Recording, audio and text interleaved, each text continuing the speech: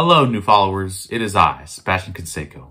I'm here with a new MCU review in which it's not technically new. It's a movie from 2008 titled The Incredible Hulk. The Incredible Hulk is the second installment in the MCU and is directed by Louis Leterrier and stars Mark Ruffalo as the big, angry green giant that we all know in... Wait, what?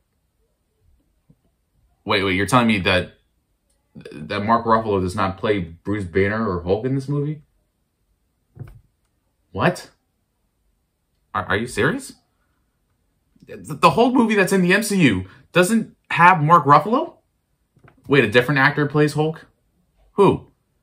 Edward Norton? The Fight Club guy? Okay then, Edward Norton plays Bruce Banner, who is in a condition that if he has a strong temper, he turns into the green giant that we call the Hulk. He has to find a cure for his condition, where he is on the run from the government. He is on the run specifically from Emil Blonsky, played by Tim Roth, who on the side injects himself with serums, and later on becomes something bigger, the Abomination. It is up to Bruce Banner / the Hulk to save the day. Ish. I mean, he saves a little bit, but I'll get to that later.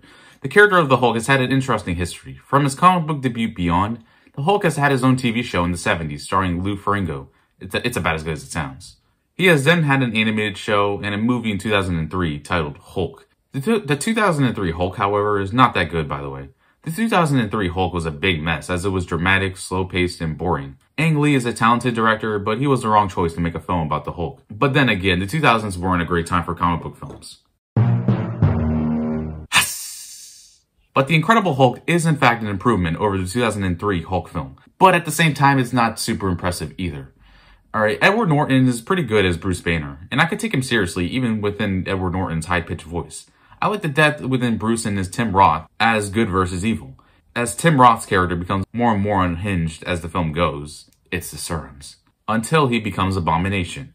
For the film's drawbacks, well, this film isn't exactly as exhilarating as Iron Man. It feels really small for a movie that's promising a massive scale. Edward Norton is good enough as Bruce Banner, and Tim Roth is pretty good also as Emil. The action is okay, but man, the visual effects have not aged well. The whole movie just feels uneventful for the first half, but the second half is definitely a tad better. But overall, I don't really have too much to say about this film. If you want to watch an average enough movie, you'll get pretty much a decent experience. But to me, it's pretty underwhelming. But even with like a completely different actor playing Bruce Banner, this film has two things that make it worth a place in the MCU. First of all, Tim Roth's character, Emil, and his Hulk figure, Abomination. Abomination would go on to have a 2-minute cameo in Shang-Chi and the Legend of the Ten Rings, and he is also reprising his role for the upcoming She-Hulk series, playing the same character. The second thing is the post-credits scene, where the Colonel is sitting in a bar, and surprisingly, randomly, Tony Stark appears to talk to him about something. Yeah, I told you so, General, but that super soldier program was put on ice for a reason. I've always felt that hardware was much more reliable. Stark. General. Post-credits scenes like these usually are pretty common now for Marvel films, but this was like a follow-up to the post-credits scene in Iron Man.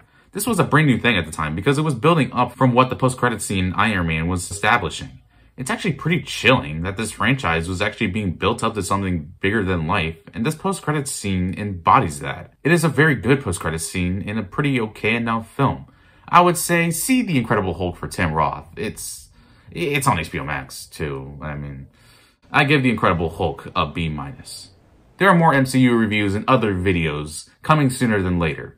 And if you like what you see here, please like and subscribe. If you don't, then I'll be pretty angry, and you don't want to see me when I'm angry. Yup!